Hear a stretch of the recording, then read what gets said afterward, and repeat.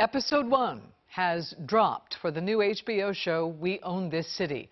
It is based on Baltimore's disgraced gun trace task force.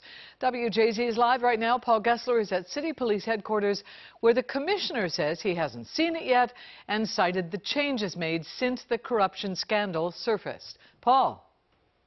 Denise, Commissioner Harrison described the conduct unearthed in this federal trial and investigation and now show as a cancer within the BPD. HBO's We Own This City highlights the culture that led to this rogue unit's criminal activity.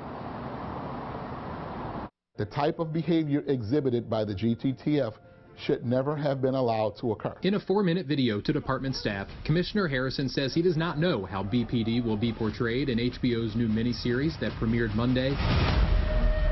The 6-episode series, We Own This City, highlights how corrupt officers rose through the ranks. I love the city, and I know this is a painful chapter of our city's history. Baltimore native actor Josh Charles plays Daniel Herschel. He sure as hell ain't police. The former detective currently serving 18 years in federal prison. There's many good people in this story that are fighting to try to bring out the truth, do the right thing.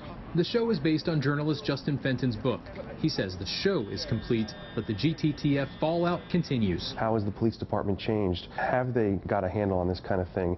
And how has that changed the way they police the cities? The story's definitely not over. Mayor Scott Tuesday says he's not concerned with how the city's image is portrayed in the show. This isn't a fairy tale.